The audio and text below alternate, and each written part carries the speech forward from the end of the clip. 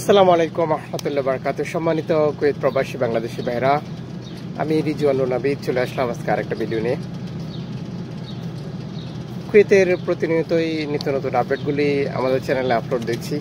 সেটা আপনি যদি আমাকে প্রথম দেখে থাকেন তাহলে একটা অনুরোধ থাকবে, এই ধরনের ভিডিওগুলো দেখার জন্য আপনি আমার চ্যানেলটা সাবস্ক্রাইব করে রাখবেন আর পাশে থাকা বেল আইকন ক্লিক করে অল দিয়ে দিবেন, যাতে করে আপনি আমার পরবর্তী ভিডিও নোটিফিকেশন পেয়ে যান। আর কমেন্টস করবেন আপনার ইচ্ছে মতো, শেয়ার করবেন আরেকটা বন্ধুকে জানানোর জন্য, লাইক করবেন ভিডিও নতুন করে বানানোর সাপোর্টে।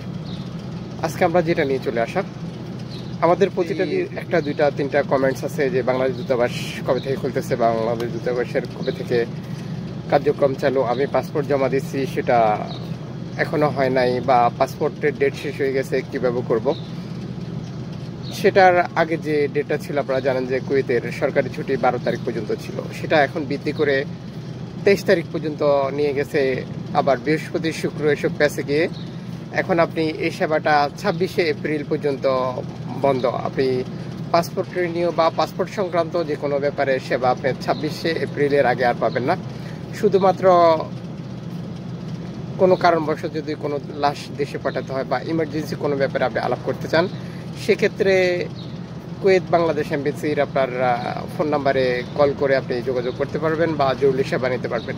আর স্বাভাবিক যেসব কার্যক্রমগুলি সাধারণত এমবেসি থেকে দিয়ে থাকে বা দূতাবাস থেকে দিয়ে থাকে, সেগুলো 26শে এপ্রিলের আগে আপনি আর পাচ্ছেন না। তা আপনি যদি এই ব্যাপারটা না জেনে থাকেন তাহলে আজকে জানা হয়ে গেল, 26 তারিখের আগে আপনি বাংলাদেশ দূতাবাসের সাধারণ কোনো সার্ভিস আর পাচ্ছেন না।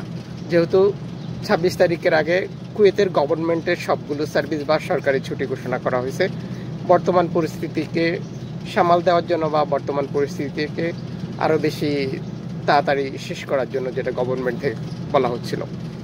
তো আশা করি আপনি এই নিউজটা পেয়ে গেছেন। আর আপনি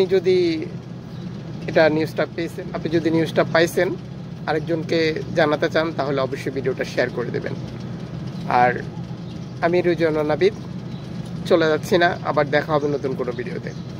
আসসালামু আলাইকুম রহমতুল্লাহি ওয়া বারাকাতুহু।